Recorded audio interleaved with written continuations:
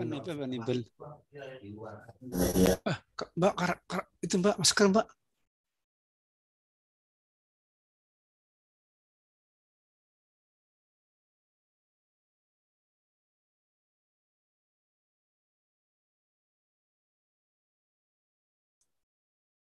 Belum ngomong dia.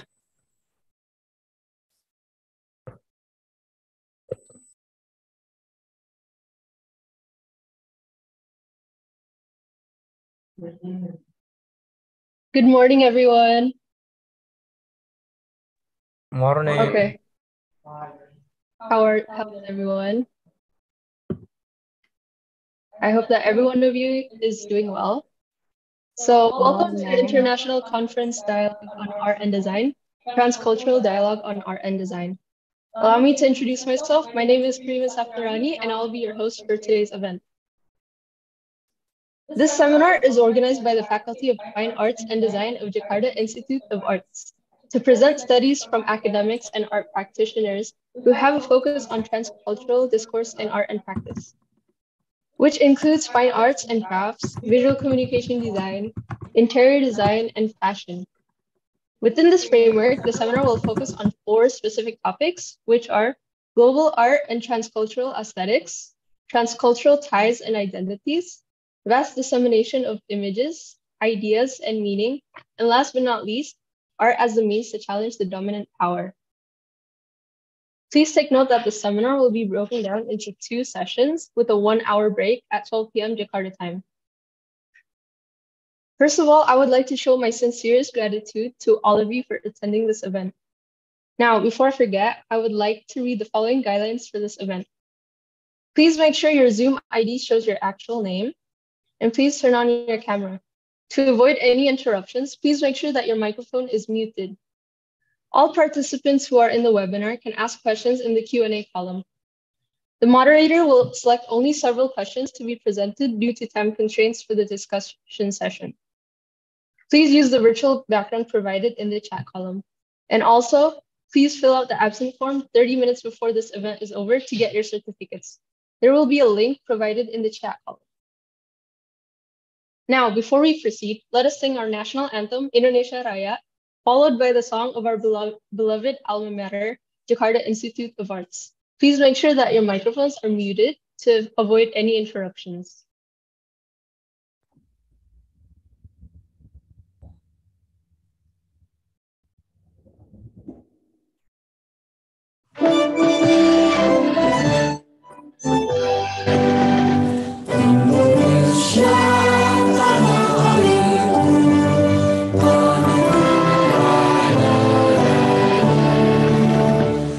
Semua aku berdiri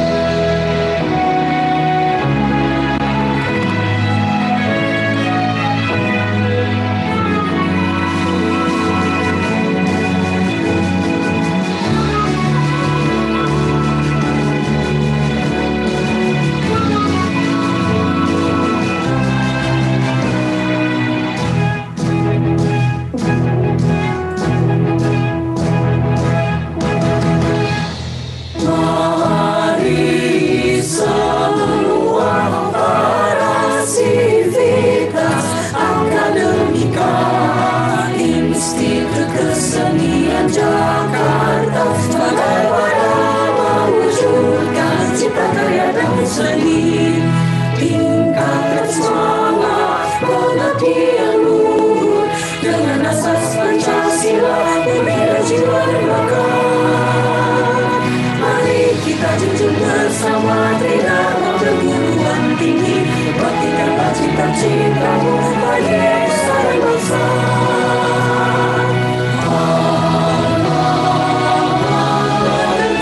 Institut Kesenian Jakarta tak sanggup banggakan. Mari semua para sivitas akademika, Institut Kesenian Jakarta sebagai wadah mewujudkan cipta karya dan seni. Tingkatkan semangat pengabdian luhur dengan asas Pancasila membina jiwa dan bakat. Mari kita junjung bersama tridharma perguruan tinggi, baktikanlah cita-citamu bagi nusa dan bangsa.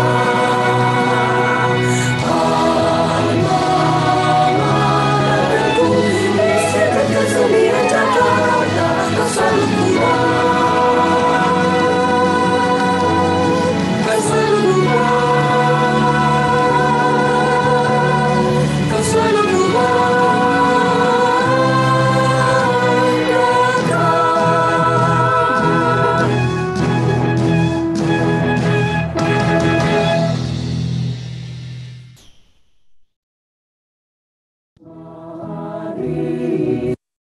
Thank you very much, everyone.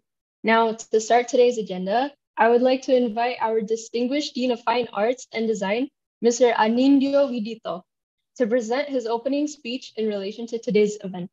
Without further ado, please welcome Mr. Anindio Widito. Thank you, Tara.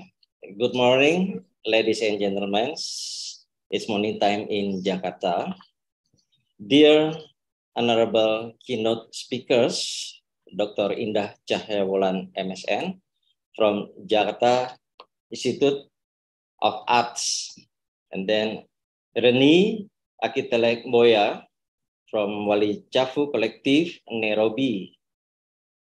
Then Rodolfo Andaur, a curator and cultural manager from IKK, Republic of Chile.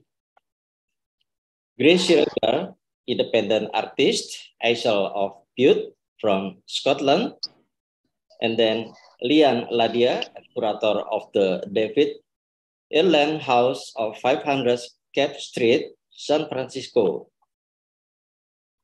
And also their honorable moderators, Dr. Madhya Patra, M. Hum, and Taruna Kusmayadi, BOA.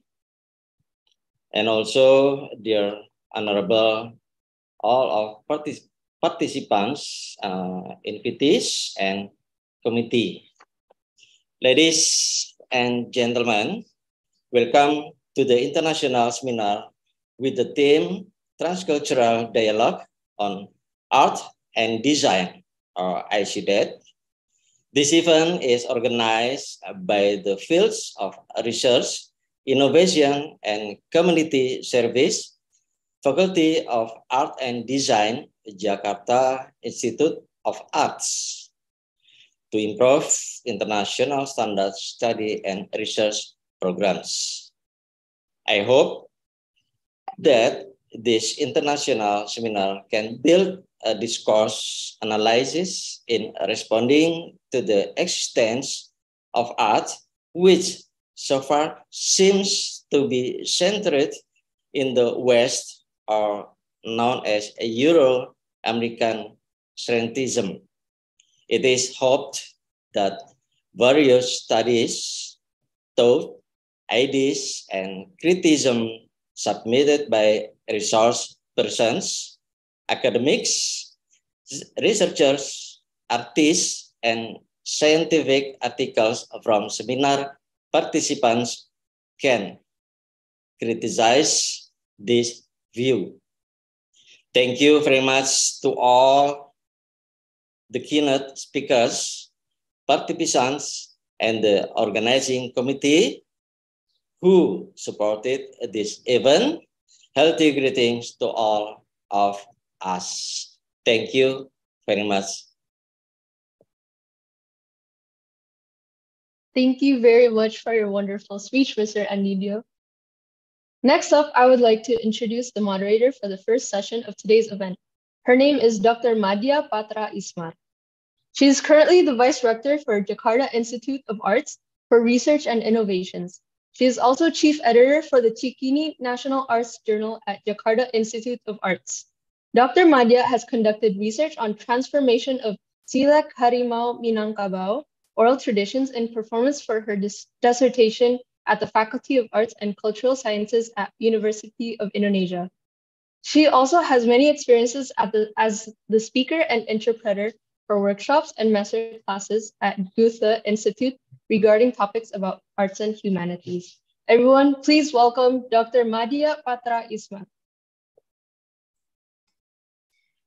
Good morning, everyone. Assalamualaikum warahmatullahi wabarakatuh. Thank you, Tara, for that wonderful introduction. I'd like to introduce our three esteemed keynote speakers before we start this session. And today, I'll proudly introduce the first keynote speaker, Dr. Indah Cahyawulan, MSN.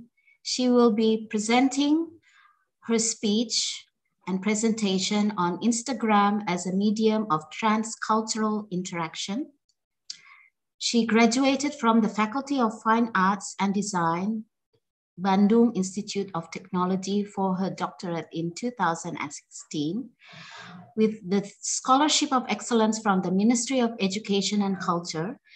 She received her master's degree from the Graduate School of Jakarta Institute of Arts, focusing on urban arts and cultural industries in 2011.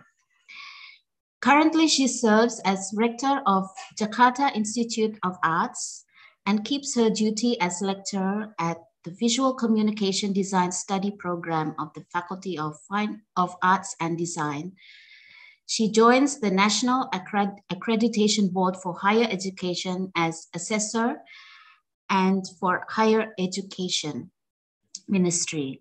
She also is a member of the Visual Communication Design Study Program Association, and she also is a practitioner in the Designer Association of Indonesian Graphics and has many experiences in curatorial and display at international and national exhibitions. Our next esteemed keynote speaker is Rudolfo Andaur. His presentation is on the topic Curating Territorial Research Trips. Rudolfo Andaur is a visual arts curator, writer, and cultural manager. He studied journalism and holds an MA in art history. He has worked directing, promoting, and diffusing transdisciplinary projects.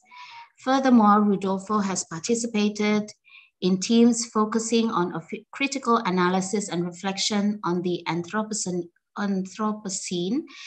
climate change, and eco-geopolitics in Latin America. Not only do those proposals produce knowledge through the visual arts, but they have also contributed to the dissemination of renewed thoughts to research into unknown territories. With this background, his work has been prized both by regional governments for his contribution to cultural management and international projects called Examples to Follow, Man Expedition in Aesthetics and Sustainability, and he has been involved in many curatorial residencies in Brazil, Denmark, Germany, Mexico, Morocco, and New Zealand, Poland, Scotland, etc. And is currently a columnist in several online art magazines and a visiting lecturer at a couple of universities and arts institutes. Our other keynote speaker, Renee Akitelek Mboya, will be presenting the presentation titled Lullaby for a Small Death on Mythology and Mortality in the Archive. Renee Boya is a writer, curator, and filmmaker. Her custom is one that relies on biography and storytelling as a form of research and production. Renee is presently preoccupied with looking and speaking about images and the way in which they are produced, but especially how they have come to play a critical role as evidence of white paranoia and as aesthetic idioms of racial violence. Renee works between Dakar, Kigali, and Nairobi, and is a collaborative editor with the Wali Chafu Collective in Nairobi. I'd like to invite now our first esteemed keynote speaker, Dr. Indah Cahyawulan, MSN, Instagram as a medium of transcultural interaction. Dr. Indah, I give the floor to you. Thank you.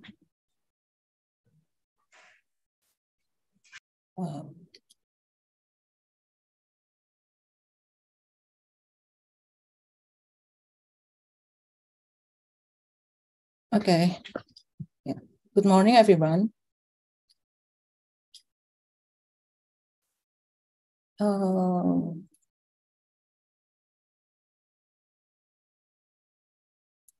Okay, today I will tell you about transculturality in social media.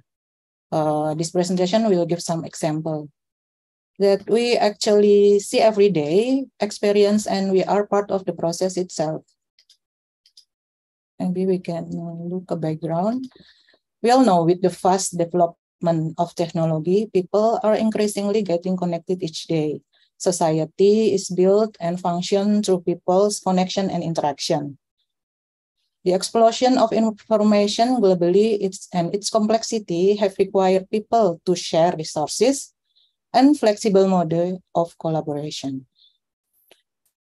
This is by Appadurai. In globalization, cultural practice and ideology are interactive and they infect and create new contexts. A new context, as suggested by Penico, takes place through a cross-cultural process through borrowing, mixing, and remaking that result in a new process of form. The development of communication media is so fast nowadays, especially social media are using the process massively. And in my opinion, that process can be categorized as transculturation. Let's see in slide 3. This one, Fernando Ortiz, was responsive again the static description of culture and nation. And it was to underline the complex process and diversity in colonization and immigration in 1940. Which had influenced the formation of Cuban culture. In the past, the process transculturation took place mainly in the period of colonization. We have to cultural survival because of colonization. Now, transculturation has turned into the foundation of a new study in the fields of humanities and social science. They contribute to rethinking process on the idea of cultural globalization in various intersection and cross-border diversity. Center of study in many parts of the world has participated in building and developing the perspective of transculturation through transcultural dialogue. What is transcultural dialogue? Transcultural dialogues is part of the efforts to critically understand the power that has shaped people's current life, the latest cultural issue, use of the latest technology, and response to the complexity of changes the global issue by way of networking and sharing, such as the transculturation dialogue for minority literature and linguistic, education, communication, nursing, etc. And what we are now discussing.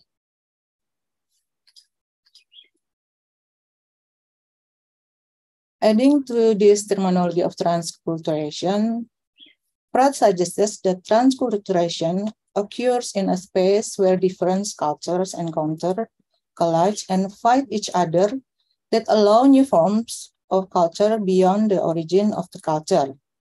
Wolfgang also stated that transculturation occurs at the moment it goes beyond classic cultural boundary, beyond geographical and national traditional boundaries, which is on the same page as what was stated by Abu Erub, that in transculturation culture is always in relational position, complex and dynamic, in the forms of attachment, exchange, porosity, and hybridization. Monseri said, transculturation is beyond the perspective of different cross-cultural connection that can be identified. The term beyond should be understood as being able to go to past the boundaries of cultural ideas. Based on the opinion of the scholars cited above, it suggested that transculturation is a process of culture formation with this characteristic, hybrid, dynamic, beyond geographical boundaries, cultural boundaries, and it creates context or a new form. Let's see a characteristic of culturation. This is a process. In the process, transculturation always take place through the contact of two or more different cultures. And today's age, transculturation takes place as a consequences of immigration wave and globalization of phenomenon. We see the transculturation, immigration wave, globalization phenomenon. The process can be direct or indirect, with the community adopting new culture, or it can be imposed. Dipaksa ya. In colonization, it can be imposed. Sorry, it's gradual process in a low degree or in high degree. In low degree, one's own culture or some major aspect of it are preserved, while some aspect of the dominant group culture are assumed as a natural response of adaptation or survival.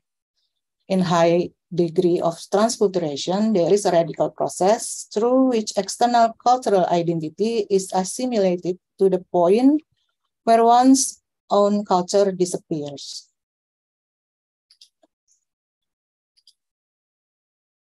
In high degree, own culture disappears. Next. Then we discuss about social media. Social media networks are a mode of social interaction. It is a platform of sharing and discussing among human beings. A space that gives room for connection, interaction, expression, information, productivity, and more. Social media can include text, audio, video, image, podcast, or other multimedia communication element. Let's see about social media. For example, Facebook, Twitter, YouTube, Instagram, WhatsApp, TikTok, etc. The structure of the social media that built include the following: web address. This is the address of social media platform. www.facebook and twitter.com and etc. This is what you punch on your smartphone before you can access. Web identity, web application, profile, contents, engagement, business. Content and engagement, this is most important in social media. Content, these are your posts that you put out on platform. It can be set to private within your friends and followers or public. Engagement, this is the interaction that your post generate between you and your followers and those you're following. Social media have characteristic. There are many characteristics of social media are very much alike, like joinable, easy to understandable, informational, entertaining, aspirational, actionable, fast and creative, educational.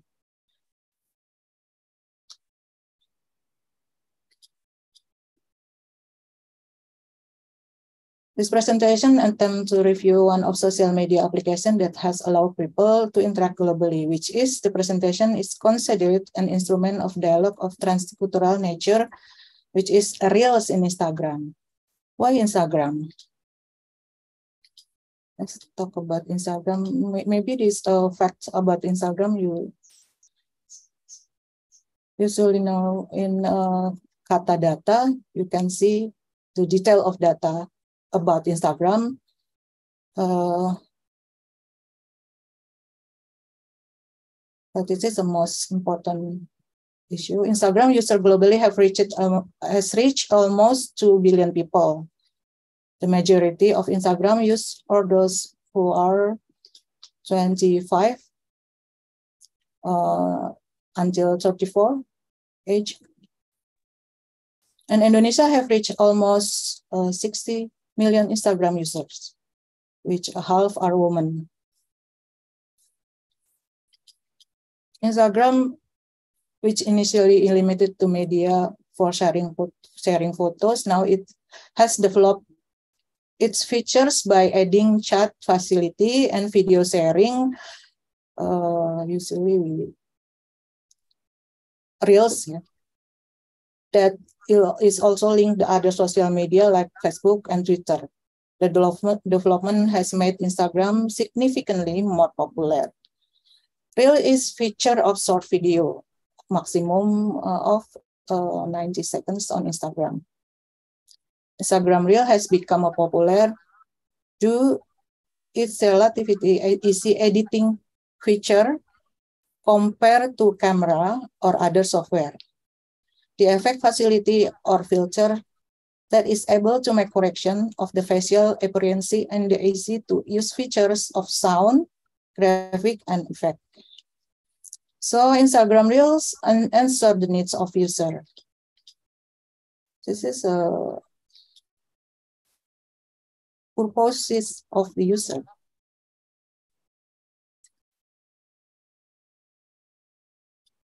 In identity themselves, building image, establishing their interaction, having entertainment, finding reference, searching knowledge, etc. By way of variety interaction forms, like a clip taken from TV. This one, variety of interactive form of Instagram Reels. Clip taken from TV media, animals and nature, documentary, creation of drama scene, slice of life, reality drama, creativity and arts, private and wedding, practical education, clip taken from YouTube, creation of humor scene, and so. We talk about the most variety of interactive form like private and wedding, creation of humor scene, and slice of life of reality drama. About the wedding. Wedding celebration, at present, wedding celebration in Indonesia cannot be identified anymore as part of particular culture or regional or ethnic tradition. Wedding celebration becomes a personal concept, which depends so much on the wish, taste, and financial ability of every couple to be married. This one, wedding of Dewi Sandra.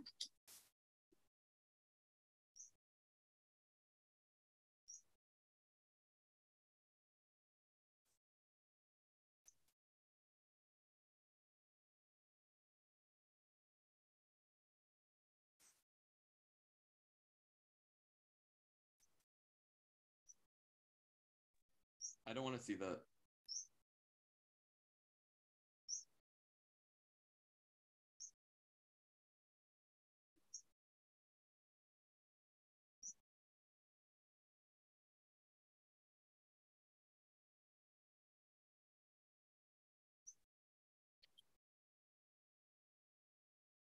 Hey, you know what, Daniel Jean? I don't think I like him one bit. I don't think I like your attitude.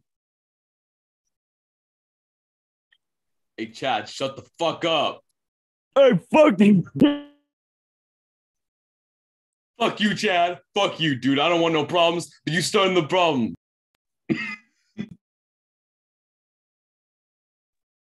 I know people, Daniel. I know people. I'll fuck your shit up. Hey, shut up. Hey, fuck you. Fuck you, dude. Hey.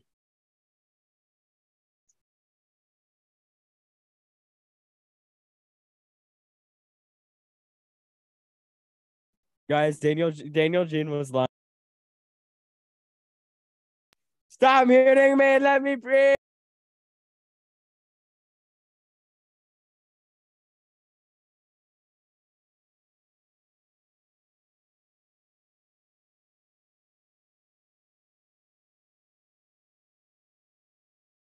Okay, for example, wedding celebration with theme or thematic wedding. Fairy tale about prince and princess are referenced for wedding themes such as the fairy tale of Cinderella, witch castle and horse-drawn carriage, or the story of Arabian Nights. It is, of course, with modification according to local situation, and the end we accept it is a novel culture. This is Cinderella. And another wedding. There are the other form of the culture-related ceremonies, such as throwing flowers, stacking of balloons, which are also being adapted in the wedding celebration of the Indonesian people. The other forms are meant to bring in impression of relaxed, warm, and family atmosphere where the bride and the groom mingle together to enjoy the reception by dancing together. This is a tall.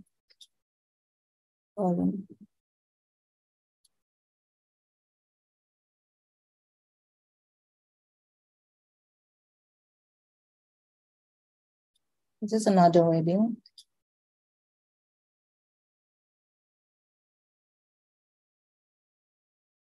Maybe this is a member of marching band.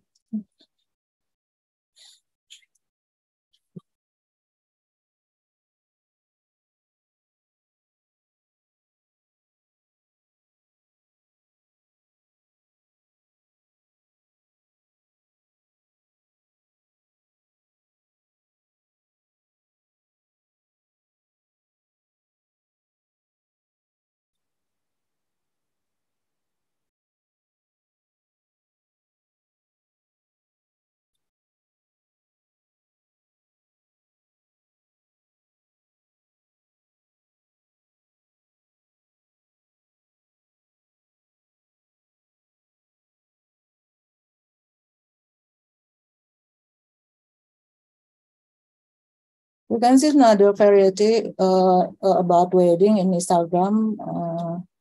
If you have time, you can see.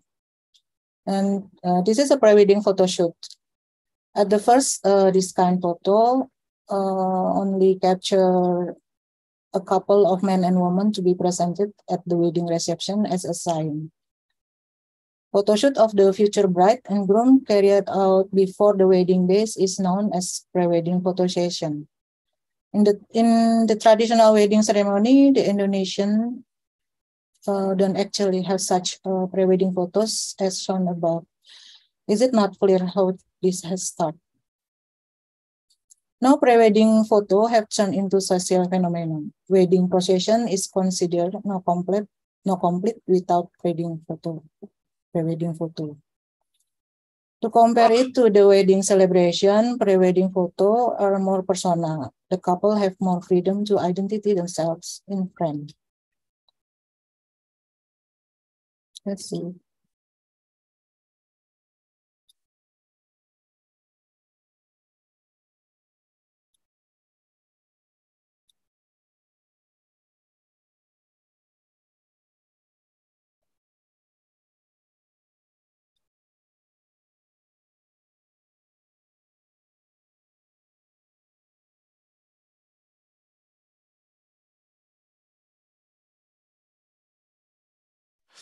To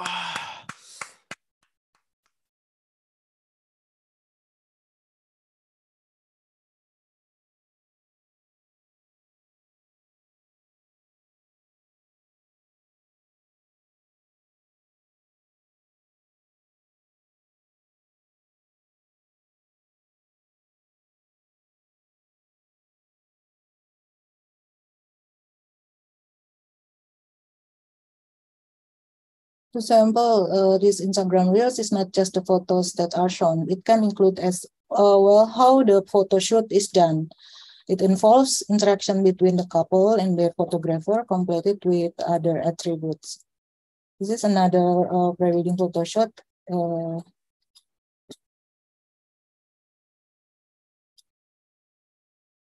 This is a result.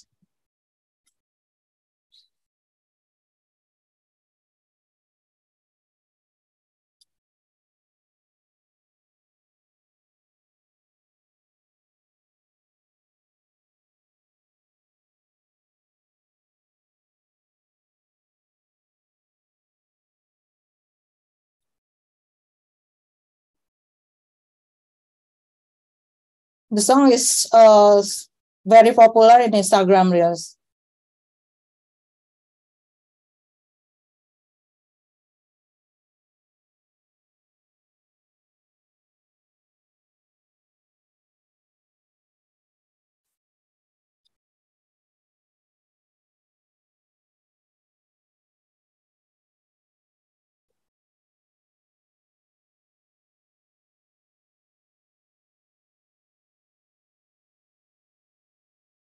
Okay. Personal tastes, hopes, and dreams that are to be influenced by popular culture or ongoing trend are all captured in the pre-wedding photo. We can see the different tastes, different style. Diverse forms of culture are randomly mixed together that we cannot tell anymore where those forms come from.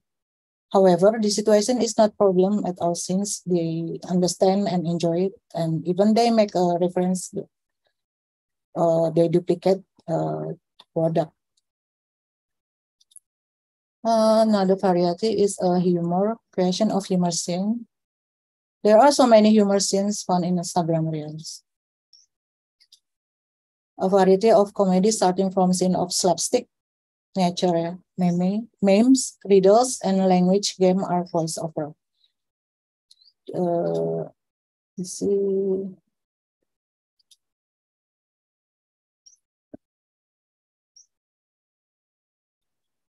This is from movie, Korean movie.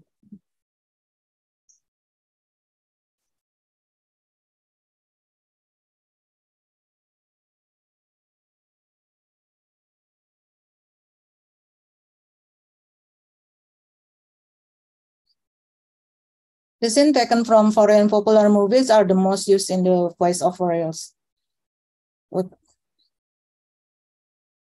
The scene from Korean film, which is voiced over with Japanese language, but with Korean accent.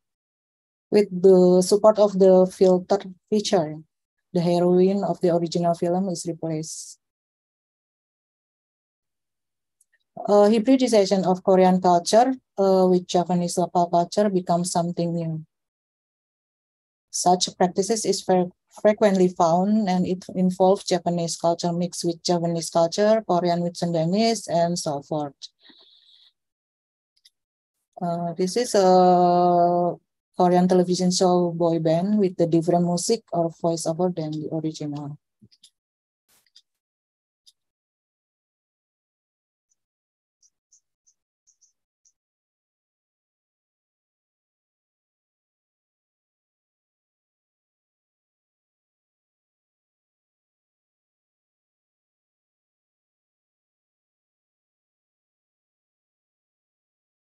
And creation of humor scene, another humor is word guessing. Generally, English words have similarity in sound, but their meaning can be different like this. This is serial about father and boy and son.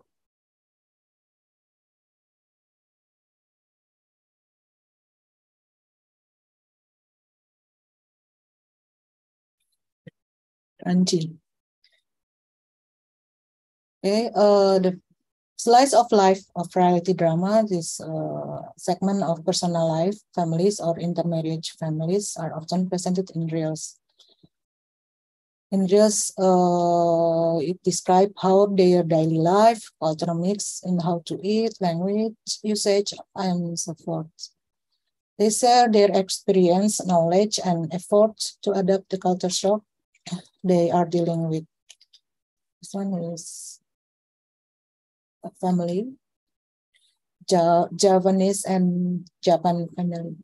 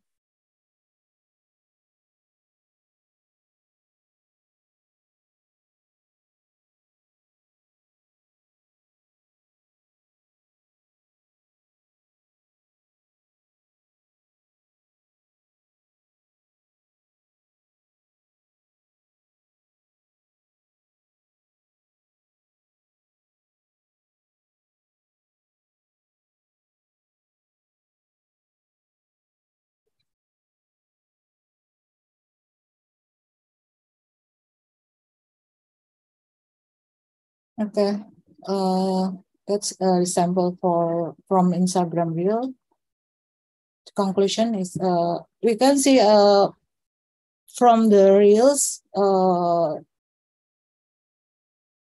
so much form, different form.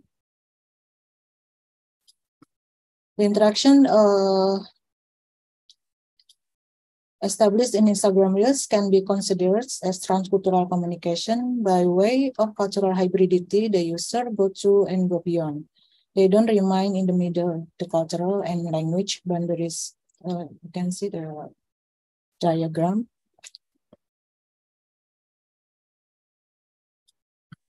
This is the place. Reels is the place, and form A, B, C. We call the form, and they hybridize with the process breaking down boundaries. And this is the cultural, transcultural in Instagram. Through Reel, this user, both the influencers and the followers, interact with each other in order to produce and reproduce diverse cultural products. And through the Reel, Instagram Reels, we are able to see that transculturation takes place by way of cultural hybridity process. Such cultural mix bring about a new cultural from our product. We can see the language, different language, sound, music, voiceover, and text, maybe typograph. And so this is cultural mix, bring about a new cultural. We don't know what the culture is. It's not the Japanese culture, Korean culture, or Indonesian culture. That's a real Instagram. That's a transcultural. This slide is closing for my presentation. Thank you.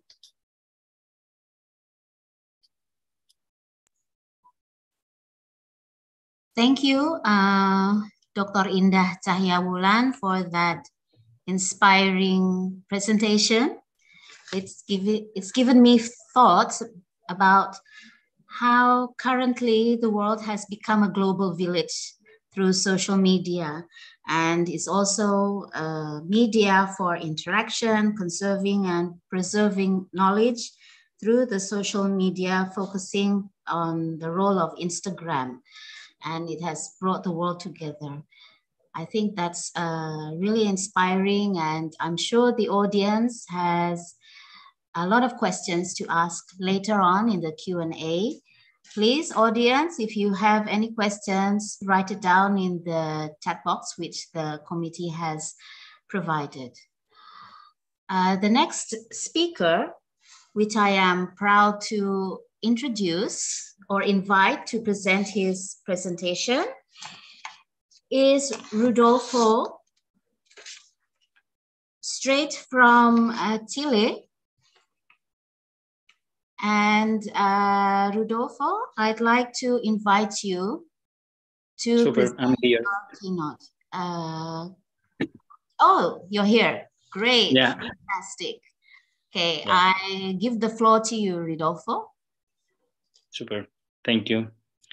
Thank you, all of you, to invite me to this amazing experience to connect with you. Here in Chile, it's almost midnight, but I'm happy for the invitation of accept to share with you my work as creator in many places in Chile, this long country in South America. But also I would like to share the particularities to create some projects into the context of creatorship after all these turbulence years that we have been living. So first of all, I'm going to share with you a project that I realized in 2018, and in that period we were living in a very huge political crisis in Chile, and I found in the Atacama Desert, the driest desert in the world, I found there a place to reflect with a group of artists, but not just with a group of artists, also with some cookers, some anthropologists, some archaeologists, dancers too.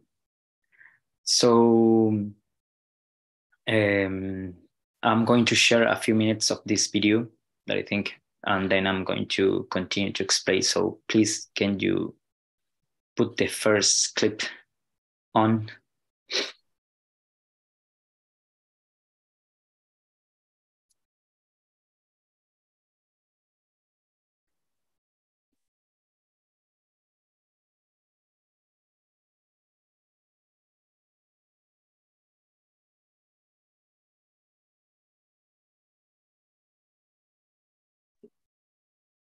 Can you hear something, or because I can hear the video?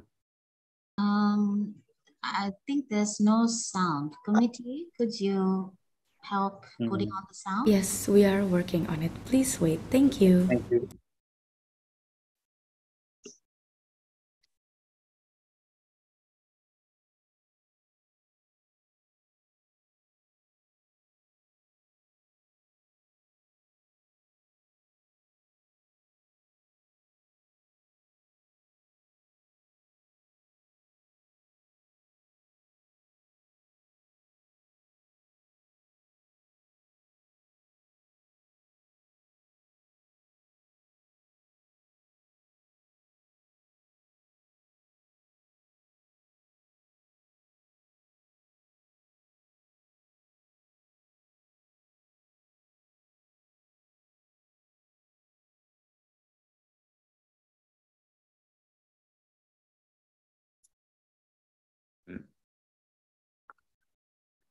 but also it's important to focus in these places on the desert, because there are many abandoned places that inspire our practice. So for that reason, it was important to generate this kind of clips to spread the project, but also to generate some dialogues with other places as Denmark or Indonesia, because in this 2018 version, Acceptopan, the professor of Acceptopan participate in this trip to Chile too. I think the sound is not working, but maybe I can explain a little more about the project also that I can I organize in other places in the desert. So not so sure if the next one is not going to work with the sound. So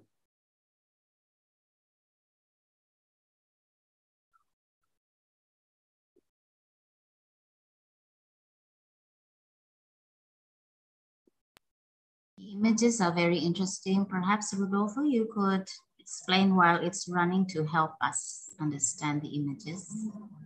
Yeah, well, all this when I told you a few minutes ago, most of the places that we visit are abandoned in the desert. This part of the desert of Tarapacá region in the north of Chile, near the border with Peru and Bolivia, was one of the most important nitrate mining extraction at the mid of 19th century until the 20s of the 20th century. So this very large epoch of the history of the Atacama Desert generate a lot of towns, generate a lot of new harbors that that feed a lot of towns in other places in Chile. So the mining companies of nitrate collapsed because in Europe discovered fake nitrate, and all these places were abandoned during the first half of the 20th century. And we visit those places also as an act of like a religious path to connect with the ancestors, to connect with all these tales that appears in the middle of the desert. Most of them are unknown, are still unknown for the Chilean culture.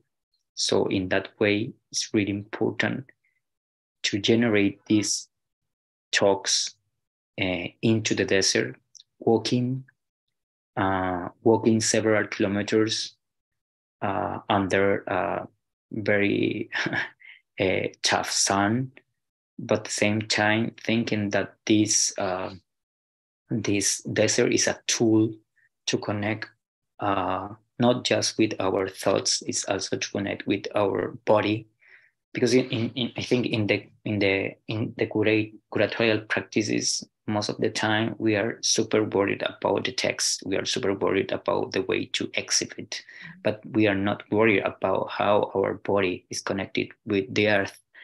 And in a world in crisis, and we have to accept the crisis, and to accept the crisis most of the time, the desert is a place to evoke new futures, and new futures with the same crisis, but maybe with a soft crisis that we can accept constantly, because the nitrate collapsed at the beginning of the 20th century, but after nitrate, some European empires invest in another commodities as copper, as lithium, as iodine, as also salt.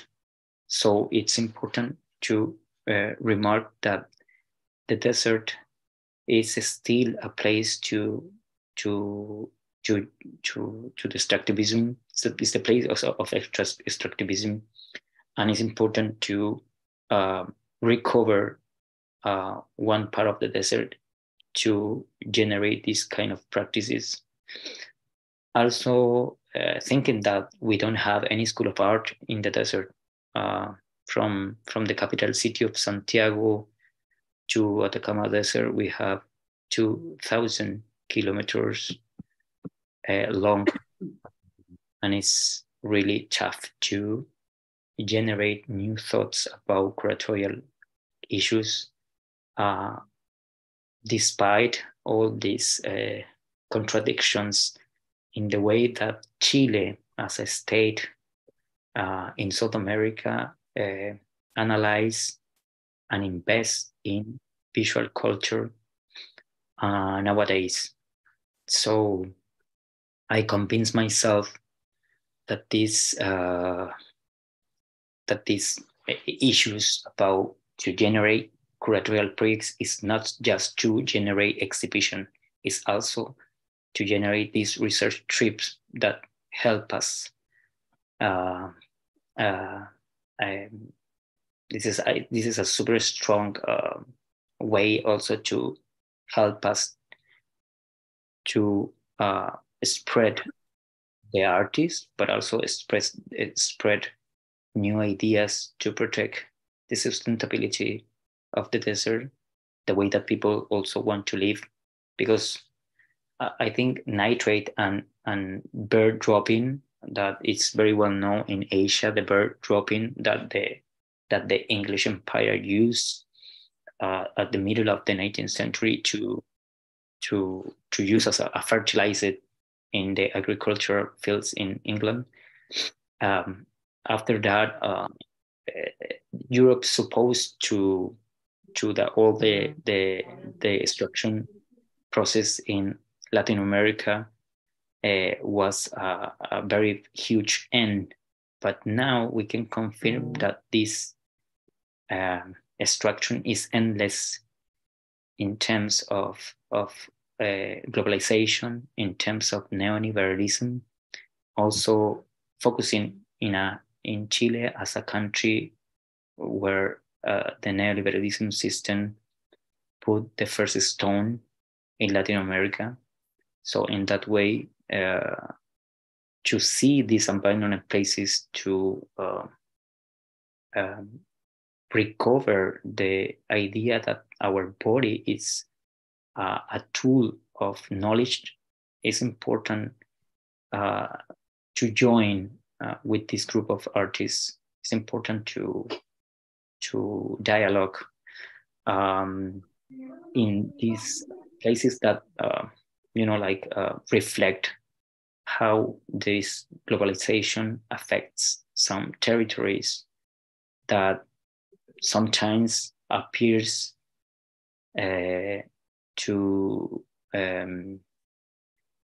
as a sites that belongs to others ones, and not to the places that you are seeing at first. So this video that I showed recently is a very big project that I produced during 14 years called Managing New Displacements from Geography. And also this project was a very important issue in the visual arts national policy, because it was a new issue to accept that it's impossible for the Chilean state to invest every time in museums and in some school of arts, because there's no way to spread in under this educational system new school of arts or design. So the project itself was a very important issue to generate new paths and new ways to know and to be in touch with contemporary artists, contemporary thinkers. Also because the history of Chile, the contemporary history of Chile also is really tough as many countries in Latin America and Asia and Europe and Africa in terms of new colonization, but the inner colonization in Chile was super violent.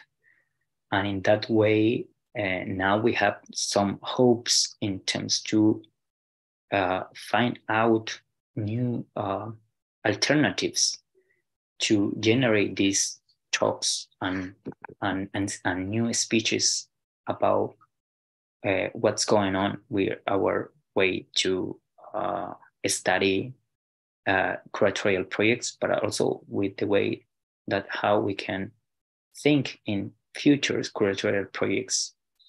I think we have a lot of challenge in terms of that, but also I think, and this is very important, I think all the time that we can evoke from those geographies, especially in the desert and in Patagonia, in the southern part of America, we can evoke new perspectives of a new perspective under new cosmovision, and how these cosmovision are a link to territorialities, because it's not just to speak about territory, it's also speak about territorialities, how communities are affected by the global crisis, but also how these communities are affected by the new epistemology. So we are working very hard now to maybe change some ways to generate this project in the future. But in the meantime, I think I want to share with you some examples about this, because you in Indonesia, you don't have this kind of landscape as the desert is. But at the same time, I think we in this way to create the research trips, also we can do some parallels with other places. Mm-hmm. And in that way, I think it's important how these connections appears nowadays, because I think we have been living in a turbulence world. Mm-hmm. And most of the time our way to work is into the turbulence. Mm-hmm. And but at the end, it's important to share how we can create these projects in the future too. Oh, that's wonderful. Rodolfo, do you think it would be possible or for the committee to try to play your videos with the sound committee? Maybe I can share the video in here, because it's much better. Let me check. You can see the... Yes, we can see. Yeah.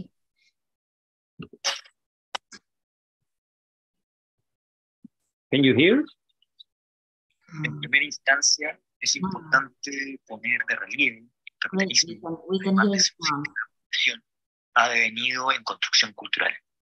Es importante evidenciar este hecho, ya que mediante nuestras reflexiones no nos referimos únicamente a la economía, sino también a sus efectos como construcción cultural bien integrada. Well, this project, can you hear me, right?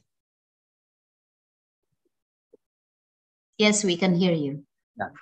Super. Well, This project was an encounter of photographers in the middle of abandoned place in Atacama Desert too.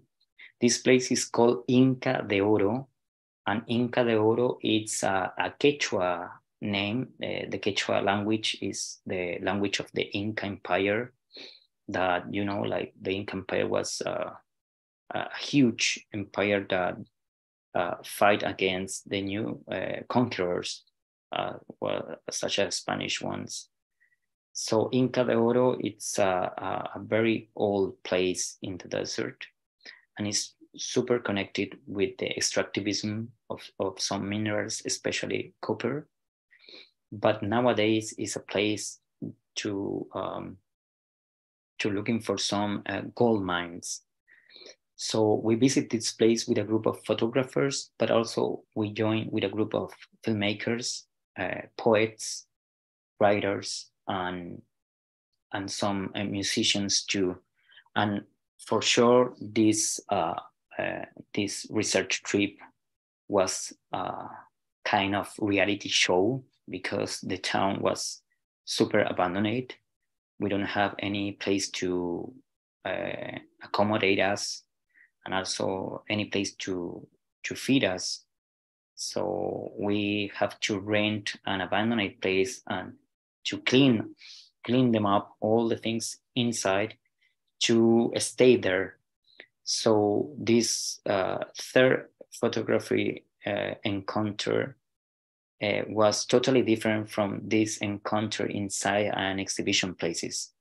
So in that way, these people invite me regularly to these territories to generate like another exit to see what's going on with an alternative way to work.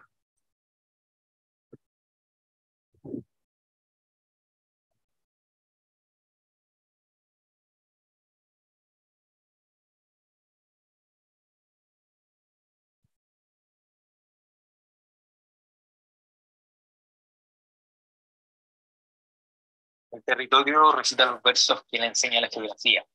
Pese a ello, el ser humano intenta afanosamente reescribir estos versos con la finalidad de confirmar su hegemonía.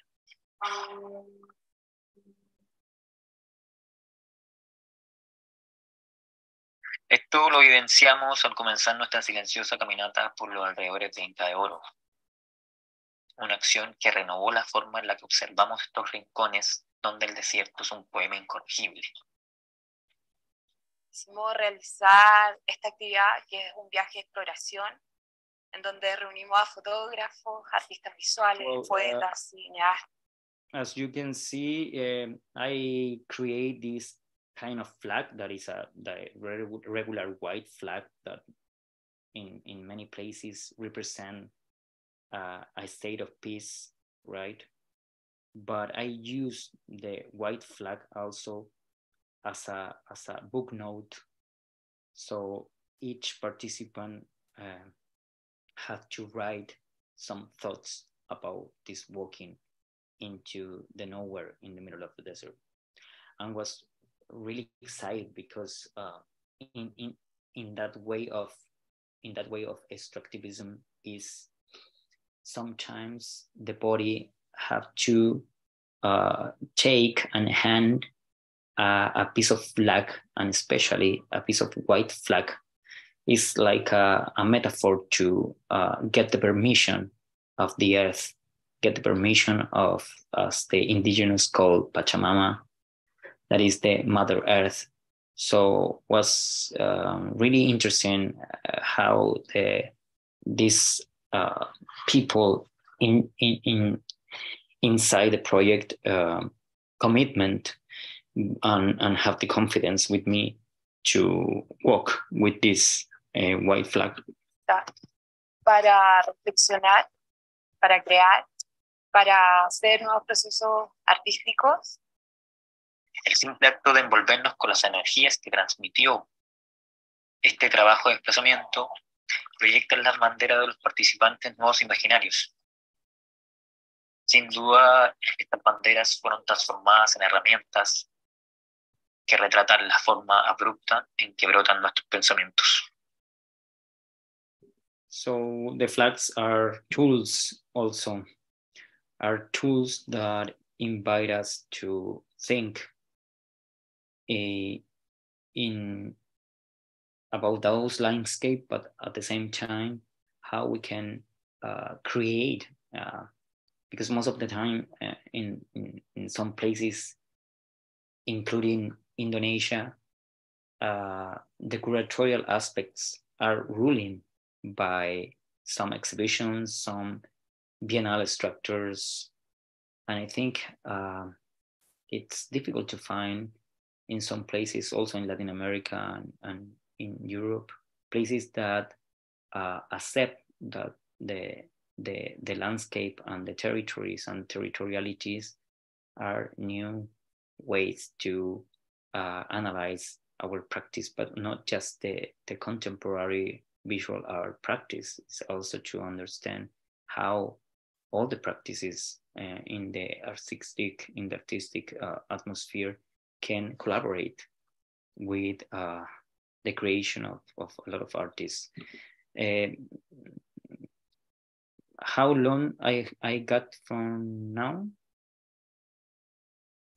You still have time, Rodolfo, quite a lot. Okay. Take your time. Super.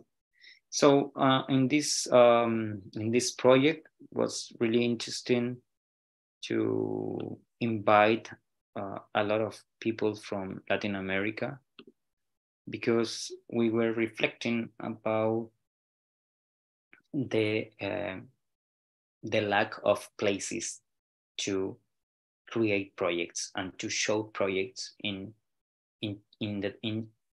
the desert and into some cities, especially because most of the cities in the desert are really in touch with the mining companies, very big companies, international companies.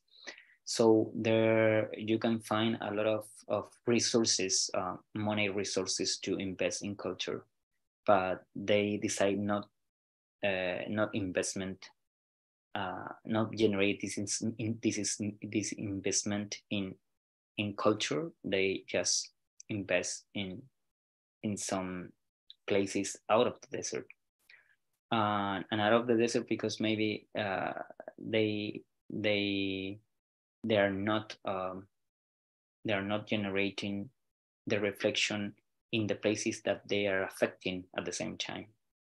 So in that way, we join with more than 35 cultural managers, creators, visual artists, people from theater and from poetry too, and we discuss with some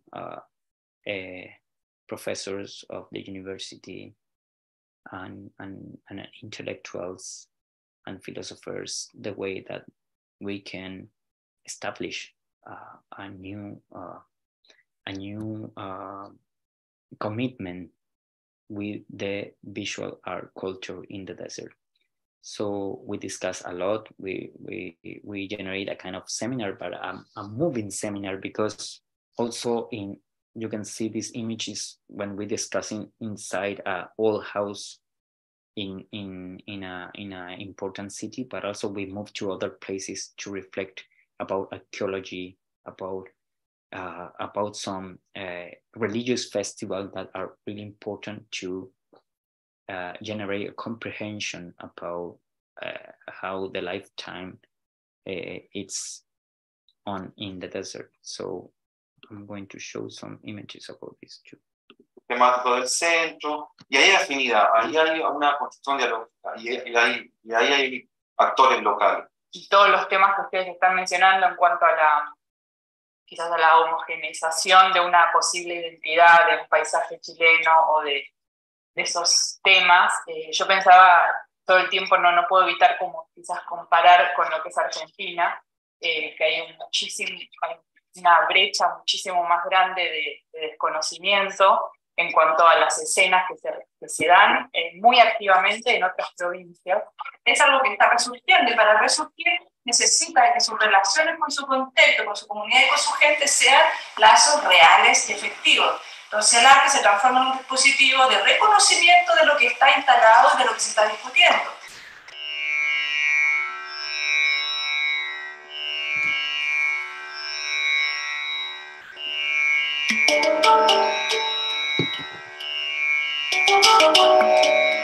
Este espacio donde es como una cavidad sonora donde suena aún más y resuena aún más el silencio en un paisaje como este que es abismante.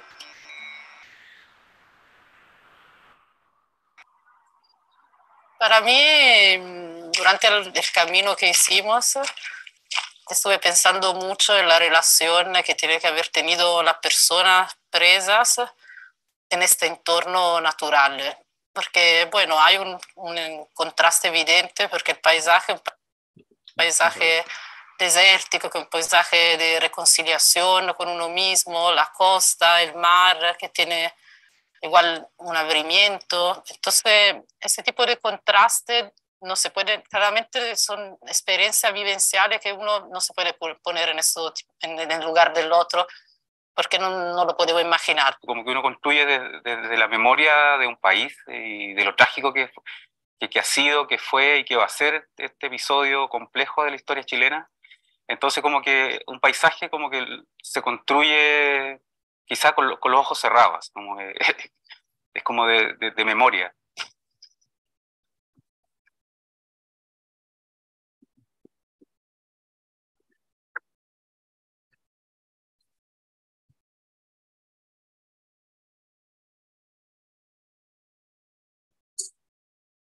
Me he pasado mucho una cosa entre, que ya es una cosa más humana, entre la presencia y la ausencia. Que sí es una cosa que me pasa con este edificio que está atrás nuestro, que sigue permaneciendo a pesar de lo deteriorado que está, sigue teniendo una impronta, una actitud de establecerse en este territorio, pero al estar tan desgastado por fuera, también desgastado por dentro, me da la sensación de una fachada, de una cáscara de algo. De que aquí ocurrió algo y que ya esas cosas salieron por las ventanas volando. Totalmente permeable, a pesar de su, obviamente, potencia arquitectónica y enfrentamiento con el mar. Well, all these places are connected also with the contemporary history of Chile in terms of the Pinochet dictatorship. So as explained you, we visit some remarkable archaeology sites too that represent the importance of these sites as a places of reflection, like this anthropo-archaeology sites that is very famous now in Chile that calls the Giant of Tarapacá, that it's a hieroglyphs made in 1,000 years ago in the middle of nowhere, but it's a site of territory, a territory very, very in touch with the Inca Empire. So this managing new displacement of geography was a super important experience in my creator career, because now I'm producing some research trips also in Canada, in Mexico, Spain, and also in Colombia with some universities, but also with some exhibition places, because they have understood that it's important not invest just in exhibitions. It's also important to connect ideas and to create some ideas from the territories. So I have more time, or am I right? Well, the last speaker, apparently, I regret to inform the audience could not make it because force majeure. So please, Rodolfo, if you still have some material to share, you can. But if you would prefer to go on to the Q&A, it's up to you. Do you still have something to share? I think I'm okay. I think because I'm supposed that the sound is going to work, but I think it was kind of tough. But maybe I can wait for the Q&A. All right. Thank you so much, Rodolfo, for your wonderful presentation. It's quite inspiring to see how curatorship is surviving and moving towards a place of process and reflection in research.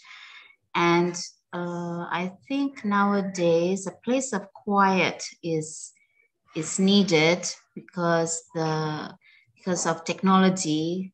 Our minds are full of babble and sound, and a place to reflect is something quite very vital in today's world. And a transdisciplinary meeting between artists, archaeologists, anthropologists is quite inspiring for us in Indonesia. It comes to mind in Indonesia, connected to mining sites. We have one in Sawah Lunto in West Sumatra, the Umbilin, if I'm correct, has shifted from an old mining space museum and has now also become a place for performances. But your explanation of how site-specific places for curatorship and in quite a challenging terrain, if I may add, your team is very brave to venture in such a challenging terrain and reconnecting with past stories, past glories, with the Inca epics in that place is quite impressive, according to my own opinion. Okay, audience, I think our two speakers have already presented their keynotes and their thoughts on their respective researches. I would like to invite anyone to ask questions. Kalau ada yang ingin menanyakan dalam bahasa Indonesia dan membutuhkan diterjemahkan, saya akan bantu. Silakan. Mungkin apakah ada pertanyaan? Are there any questions in the chat box?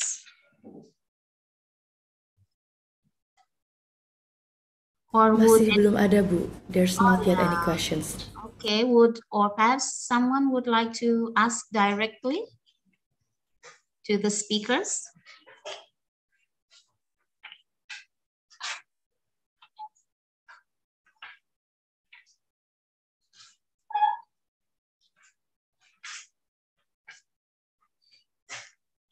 Okay, if there are yet to be, maybe everyone is thinking, usually Indonesians, they need a trigger for someone else to ask first, they will ask. I'd like to ask, first of all, to Dr. Indah Cahyawulan. Your presentation is very inspiring, connected to today's technology. And the world has become a global village. And everyone has access to technology to create something with their own personal agenda. And apakah ada, do you think, Ibu Indah, there is a possibility for this to become increasingly accessible or building up more creative spaces on the Instagram in today's world? Because your statistics were quite impressive. Ada 2 billion people using Instagram. Jadi pendapat Ibu Indah apa mengenai hal ini? Silakan Ibu.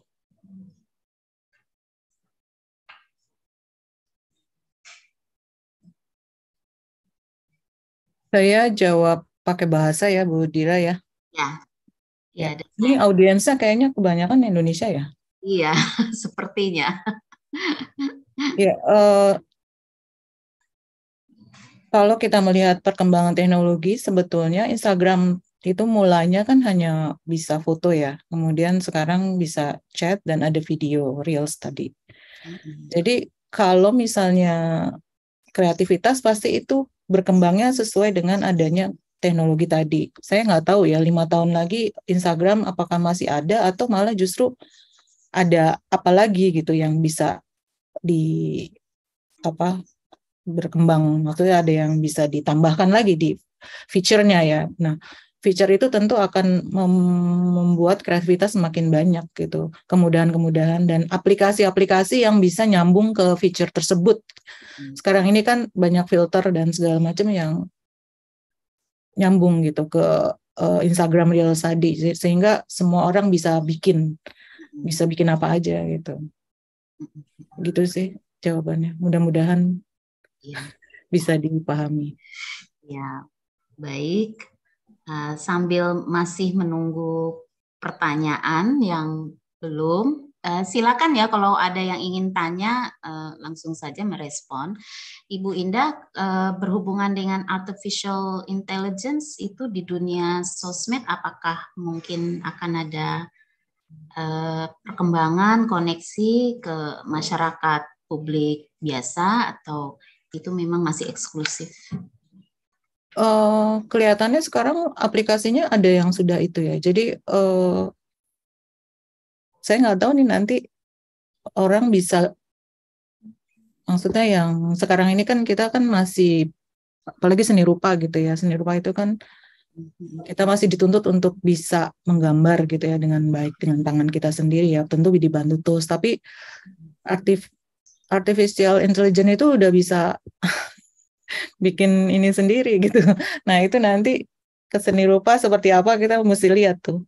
Karena sekolah juga mesti gimana itu ngadepinnya dengan mudahnya gitu pakai aplikasi mau gambar orang kayak apapun. Sekarang udah kelihatan kan, udah bisa gitu. Kita punya foto bisa diapain aja gitu. Tapi nanti mungkin mereka bisa bikin dari scratch gitu. Dari awal gitu, bukan hanya mengubah bentuk. Gitu. Nah, itu ya ke depan ya bisa jadi pemikiran kita lah mau gimana gitu. Thank you Ibu Indah. And the next question is addressed to Rudolfo from the audience. Who asks, would you like to? Okay, the question is, to what extent is your project related to the indigenous struggle in South American context? Jadi pertanyaannya adalah sejauh apa proyek Anda berhubungan dengan perjuangan masyarakat pribumi di dalam konteks Amerika Selatan? Yeah, please, Rudolfo. Well, thank you for this remarkable question, because also we have been living in a very huge struggle in the way of indigenous cosmovision. So I'm convinced myself at first that in any project that I've been working in, I need to put in context with some indigenous that help us to understand their struggles, but at the same time they share with us the way that they can understand their lifetime into their territories, but at the same time how the indigenous cosmovision as equals a world in indigenous world assume this kind of crisis, especially the political crisis, because we have to remember that indigenous, especially in the southern part of Chile, were killed by some European communities at the end of 18th century and the beginning of the 19th century. And this sad history repeat again at the beginning of this century. So most of the time we question ourselves if we are doing our best job to hear the new voices of indigenous in our territories, and how as creator we have the responsibility to connect the communities with these kind of projects too. In that way, for sure, I'm not indigenous, but I'm super in touch with the Andean communities, especially in Peru, Bolivia, Paraguay, and the north of Chile.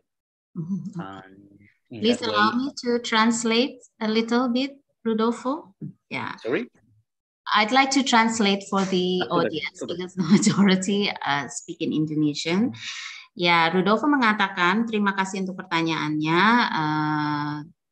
Dalam semua proyek yang saya lakukan, saya berusaha untuk tetap memperjuangkan aspirasi masyarakat asli dan bagaimana bisa mengangkat cosmovision dalam dunia mereka dalam krisis politik khususnya di Chile, dan bagaimana mereka berjuang untuk bertahan dan berlawanan dengan kekuasaan atau relasi kuasa Eropa-sentrik. Jadi saya selalu berusaha bertanya kepada diri saya sendiri, bagaimana dalam proyek-proyek kuratorial kita tetap bisa mengangkat suara-suara masyarakat pribumi, dalam hal ini tradisi ya, di dalam semua proyek-proyek saya, sehingga bisa semua orang bisa mendengarkan suara-suara baru dan aspirasi baru dari mereka. Ya. Would you like to continue, Rodolfo? Yeah. Well, I think the political crisis that we lived at the end of 2019 in Chile, and also in some countries in South America, the indigenous statement, the current indigenous statement, help us also to understand our relationship with indigenous in this political crisis atmosphere. So I repeat again, I think we as curators living in touch with these communities, especially the Andean communities that are really in touch with indigenous cosmovision, we have the responsibility to link with them, to hear them, to dialogue with them, to maybe to take new epistemologies about, especially about our relationship with them, because we have to be responsible in the way that our indigenous culture are still surviving against, you know, these states that sometimes are blind, are mute, facing them. Yeah, I will translate your answer. Jadi di dalam Rodolfo melanjutkan bahwa di dalam beberapa negara masyarakat tradisi atau indigenous yang sekarang, pernyataan-pernyataan mereka membantu kami untuk memahami agar kita tetap bisa bersentuhan dan bertanggung jawab kepada dan mengambil atau mengangkat suatu epistemologi baru mengenai hubungan dan relasi mereka dan cara mereka bertahan terhadap pihak-pihak berkuasa yang mungkin masih buta dan tuli terhadap perjuangan dan aspirasi mereka. Okay, thank you, Rudolfo. There is another question here. Ada pertanyaan baru, but I'm not sure who it is addressed to. It is from Nita Trismaya. Selamat pagi, izin bertanya. Berkaitan dengan masyarakat Indonesia yang heterogenitas, kebudayaan kita sendiri tercipta dan terproses melalui akulturasi dan asimilasi dengan budaya luar dalam perkembangan sejarahnya. Bagaimanakah orang Indonesia dapat bertahan atau berproses dengan identitas lokalnya yang cair, dinamis, dan heterogen tanpa kehilangan jati dirinya dalam dunia global? Terima kasih. So this next question is from Nita Trismaya. She says, good morning. I'd like to ask a question connected to the Indonesian community who is heterogeneous. Our own culture has been created and processed through acculturation, assimilated with outside cultures in their own development, if we see our history. So the question is, how do us as Indonesians can sustain and endeavor to commit to the process with our local identity, who is becoming more fluid? I think it's concerning the movement of Indonesians outside their traditional boundaries and becoming diaspora, which is dynamic and heterogeneous without losing our identity of self in this global dynamics in the world. Ya, mungkin I think this is addressed to Ibu Indah and Rudolfo because it's quite a general question. Silakan Ibu Indah, mungkin bisa merespon. Ya, kalau bicaranya soal transkulturasi sih memang tadi saya sudah jelaskan juga bahwa yang namanya ini kan berarti hibrid ya, hibridasi ya. Yang namanya budaya itu berbagai macam nyampur jadi satu. Tadi kan ada bisa secara gradual itu bisa sangat apa ya, sangat tinggi atau sangat rendah. Artinya kalau kita tidak bisa mengatakan bahwa Indonesia tanpa kehilangan jati dirinya dalam dunia global. Kalau sudah bilangnya global itu udah nggak bisa ngomong jati diri sih. Karena udah ini baru gitu, muncul yang baru, bahwa mungkin masih ada jejak yang lebih apa ya, lebih banyak gitu atau lebih kelihatan, tapi ada juga yang sama sekali hilang. Biasanya seperti itu kalau kita kan ngelihat produk hasil akhir ya, produknya. Jadi kalau bicaranya transkultur ya seperti itu. Tapi sebetulnya kan kalau kita kalau pakai terminologi lain, ada budaya-budaya yang sebetulnya dicampur tapi masih nggak nyampur gitu. Sebetulnya disatukan tapi masih terpisah-pisah. Itu ada, masih kelihatan. Nah, mungkin kita bisa ngelihat juga ada beberapa produk yang kelihatannya seperti itu. Kayak dipertahankan lah, masih dipertahankan ciri lokalnya, kemudian dilemparkan ke global gitu. Tapi itu menurut saya sih bukan transkultur ya. Jadi kalau bagaimana caranya bertahan, ya sekarang ini cara bertahannya itu kan memang tadi ya pakai apa sih, akulturasi, asimilasi, kita masih melihat jejaknya. Itu sih dari saya jawabannya. Ya, terima kasih Bu Indah. Rudolfo, would you like to respond to the question? I don't understand so much the question in general, but I think maybe I can say that well, I don't know Indonesia. I've been several times in Asia, but I've never been to Indonesia. But I think there's a lot of territories around the world that are occurring the same in the way of acculturation and in the way of syncretism.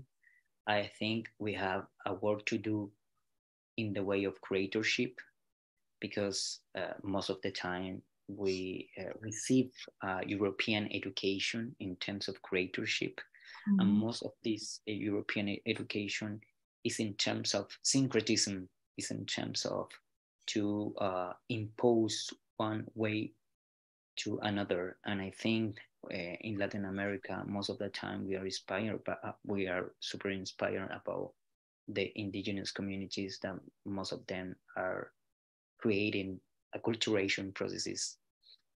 Because also the word syncretism is most of the time used by the Catholic religion. And now with the new way to see our communities after COVID, I think it's important to revitalize the word acculturation, because also acculturation, it's a complex process to understand identities in our countries, but at the same time, acculturation is a concept that rescue a lot of ideas, indigenous ideas that still exist. We know that our identities move round and round every time, but it's important to analyze that identities are mixing, identities are trans identities nowadays. Identities are the way that we can share our experience and to define ourselves, our identity, because national identity is really old-fashioned to discuss nowadays. So I got hopes that the new generation in these territories in Latin America, especially in South America, in this Andean zone that connect almost 7 countries as Colombia, such as Colombia, Bolivia, Peru, Ecuador, Argentina, Chile, is also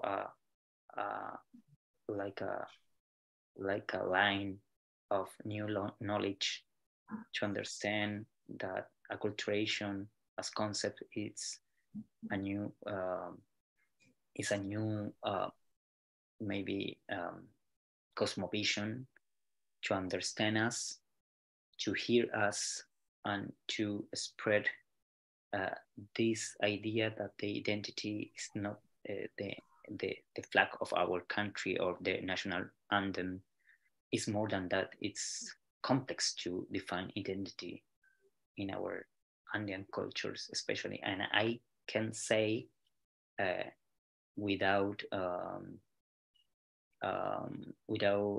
having so much information about Indonesia, that maybe in Indonesia, of course, the same. All these fragments islands on the sea also are as a metaphor that the Indonesian identity belongs to thousands of identity at the same time. So it's super complex to define identity. But for that reason, I really love to use acculturation, because acculturation is a way also to respect another identities at the same time. I hope to answer. No, I've written it down so I can help the audience by translating.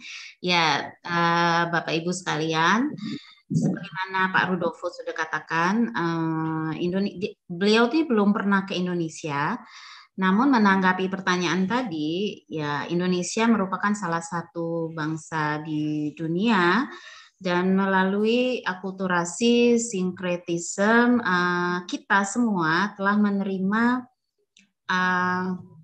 budaya Eropa yang diimpos, ya, yang diberikan kepada masyarakat tradisi atau primo bumi, yang dimana di Latin Amerika, di mana beliau berasal, salah satu yang menjadi media untuk ini adalah agama Katolik. Nah, setelah masa COVID, menurut pendapatnya, kita perlu menggunakan kembali atau mencari cara baru untuk menggunakan akulturasi di dunia untuk menyelamatkan identitas-identitas indigenous atau identitas masyarakat tradisi atau masyarakat asli yang masih ada. Dan kita bisa lihat bahwa sekarang identitas sudah bercampur, sudah trans ya, dan kita sendiri perlu masing-masing mendefinisi ulang identitas kita masing-masing sebagai individu maupun sebagai bangsa. Dalam suatu bunyi atau ambient sound ya, satu echo ya, satu ambient yang dapat kita dengarkan. Jadi dari suatu lanskap atau paparan dari akulturasi baru, ini merupakan suatu konsep untuk memahami, melihat, dan mendengar kompleksitas dan untuk pemahaman baru akan persoalan identitas ini sendiri. Mungkin contohnya seperti di Indonesia, Indonesia merupakan satu identitas, tetapi melekat dengan 1000 identitas sendiri yang sangat kompleks. Begitu kira-kira tanggapan dari Mas Rudolfo. Ya, baik. Saya rasa masih ada waktu hanya sedikit ya. Mungkin ada satu pertanyaan lagi.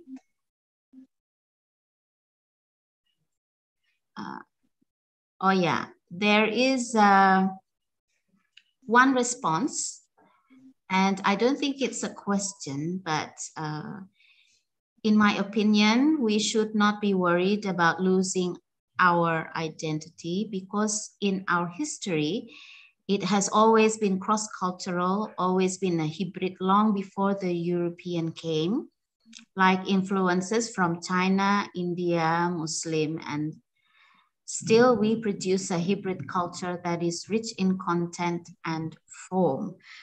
That is not a question, but an opinion by, Ibu Ananda Mursid, our esteemed and beloved teacher in the Jakarta Institute of Arts. Thank you, Ibu Ananda. Would you like to directly communicate, or is this question read by myself enough? Ibu Ananda? Yeah, I'm still unmuted or like what? I can hear you, Ibu Ananda, please. Can you hear or no? We can hear you. We can hear you. Can you hear me now? Yes. Yes, we can hear you, Ibu Ananda, please. Bisa Ibu, Ya. kita bisa dengar. Iya, Ya, iya. Sekarang kedengaran masih? Ya, kedengaran. Yeah, because our culture, be it in the performing arts or the everyday life, or also all the artifacts, it still has some how do you say it? It has always been a cross-cultural and sometimes it's a hybrid. But what I'm saying is we don't have to worry about that because we have the how do you say it in Indonesia? It's a kemampuan.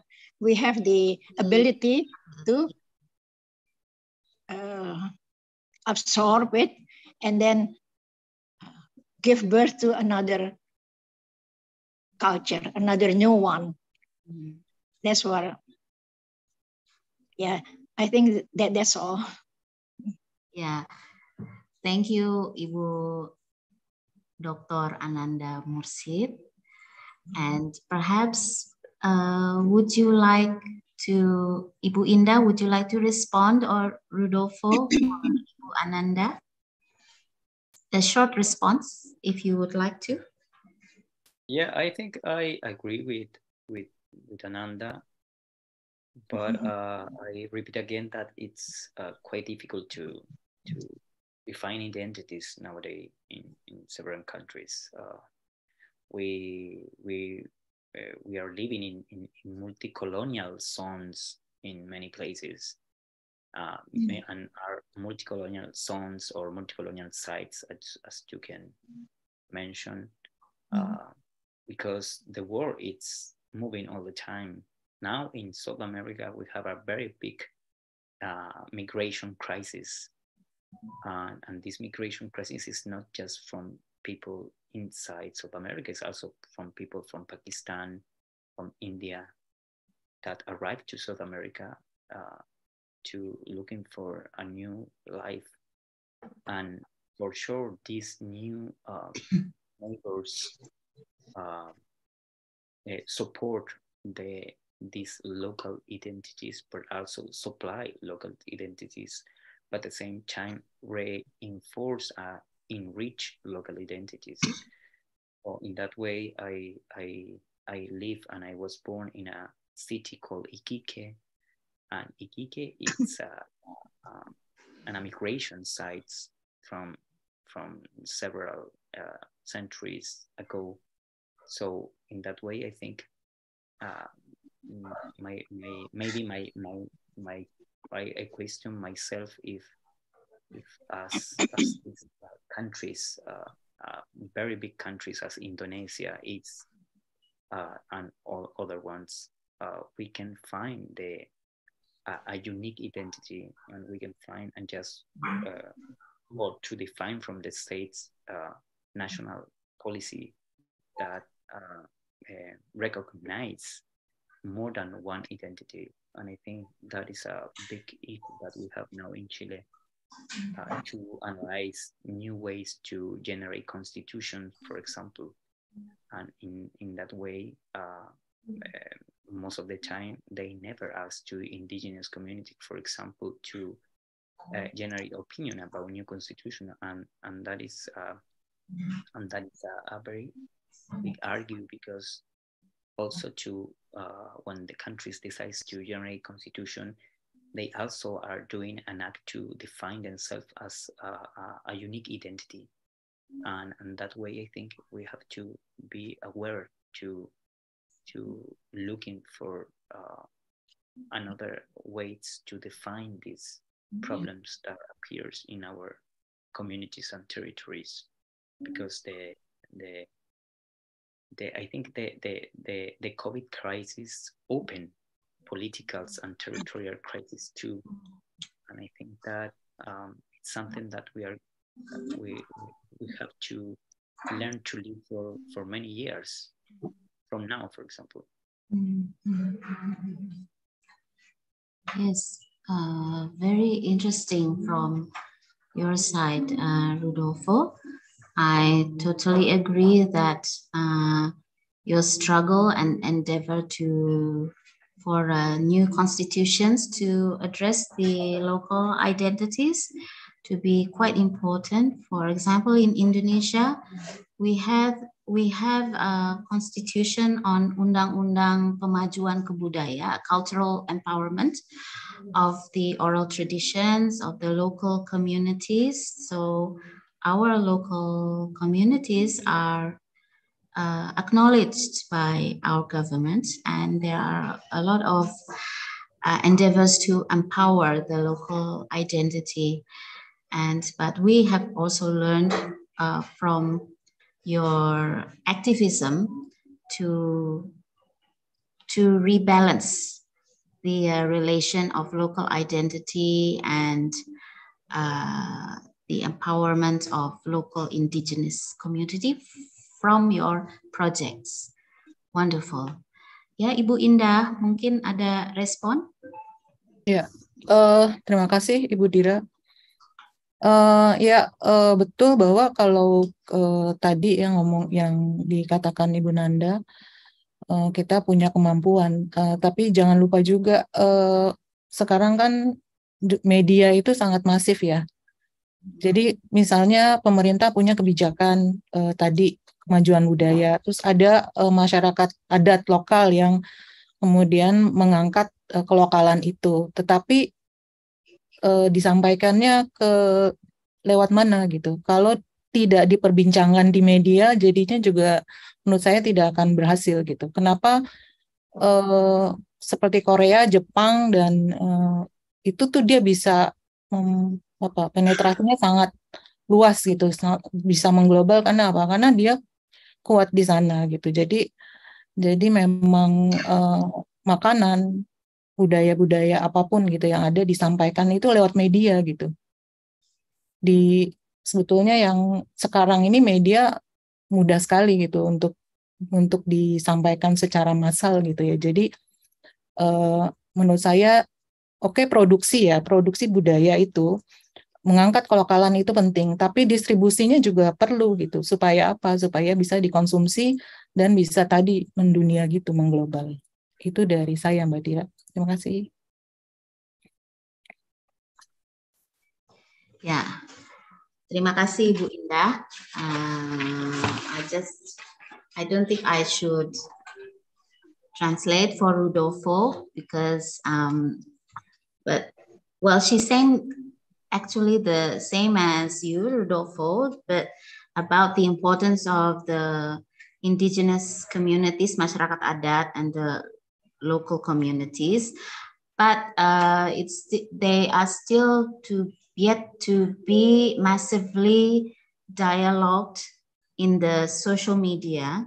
So actually it's still a struggle and an endeavor to be pushed and to empower the local communities and the local identities in a massive effort to bring up, and the thought is to distribute these conversations and dialogues across the boundaries. So more attention and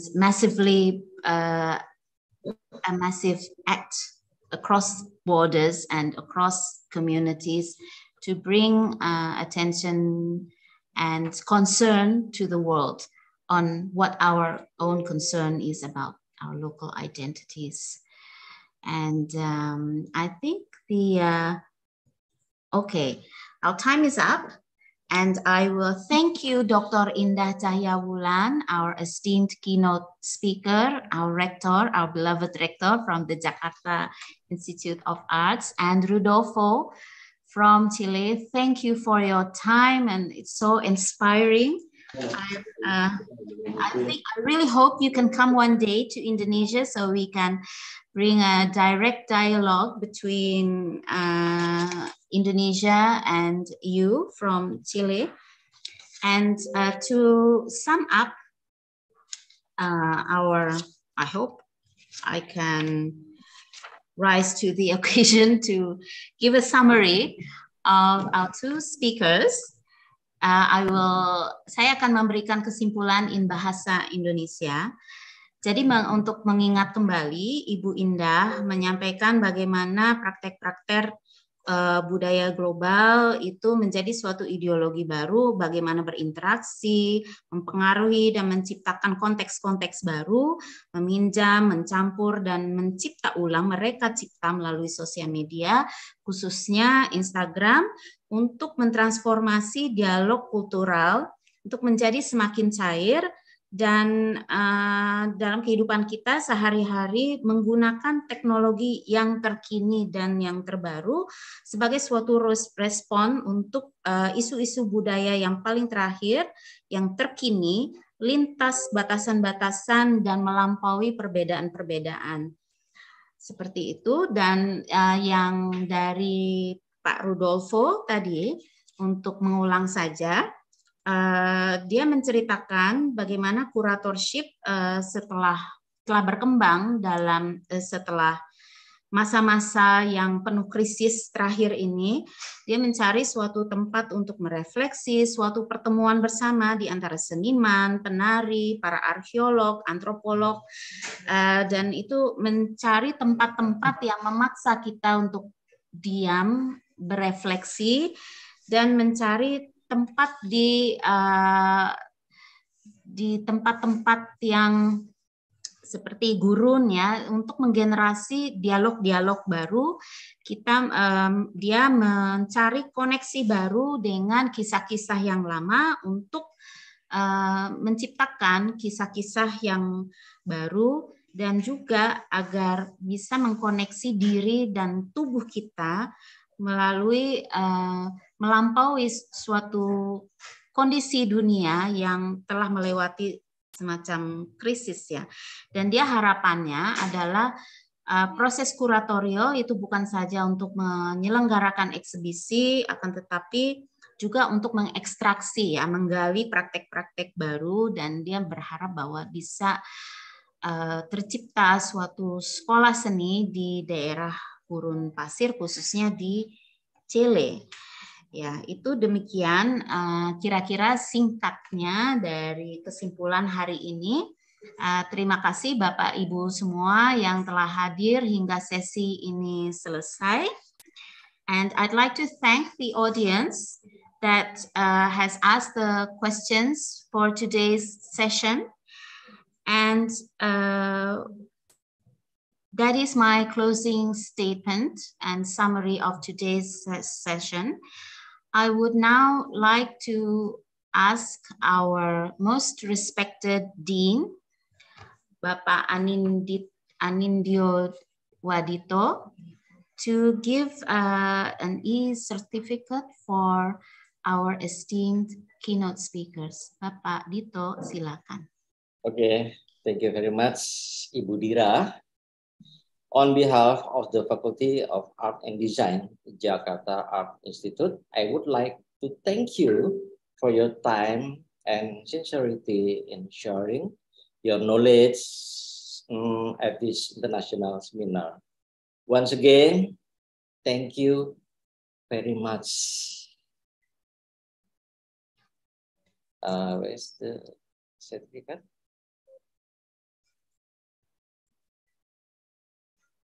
Sertifikatnya panitia? Sudah, Pak, sudah tayang.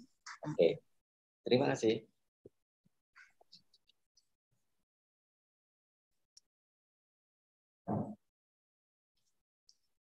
Oke, Oke, please accept Bu Indah, Bu Dira, dan Mas Rodolfo. Ini untuk Ibu Indah. Ibu Indah. Mohon diterima Ibu Indah sertifikatnya. Terima kasih banyak.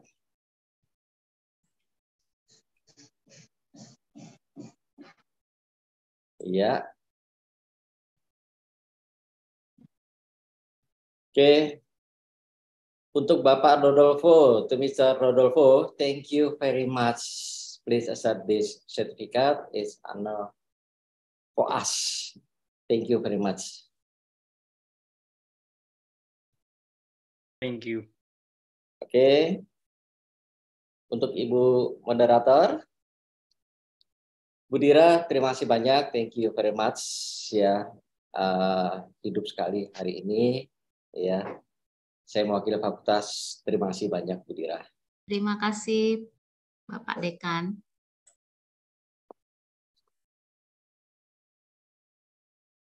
That is all for the certificate session.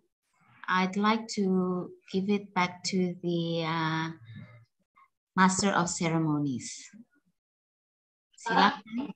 Okay. Yeah. Thank you, Mr. Anindyo Widito. And also I'd like to thank Dr. Madya Patra Iswar and Dr. Indah Cahyawulan and Rodolfo Andaur for the very insightful lecture.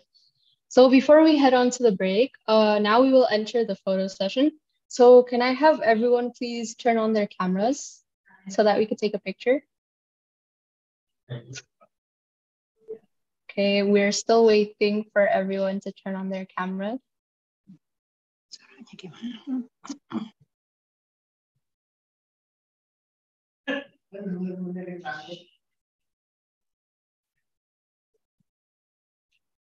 There are still a lot of people that hasn't turned on their cameras. Can you please turn it on?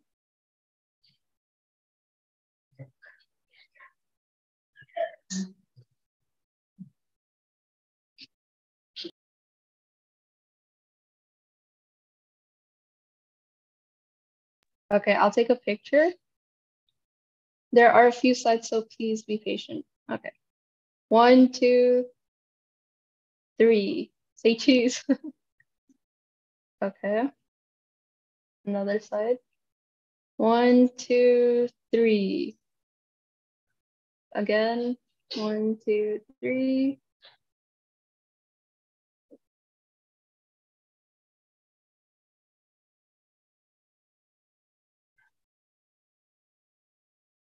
Okay, thank you everyone. This event is not yet over. There will be another session with 2 guests, Grace Sidargar from Scotland and Liam Lydia from San Francisco at 1 p.m. So I hope that you guys can still stay with us. Now we can start our break and see you guys at 1 p.m. Bye. Ya, sampai jumpa. Terima kasih.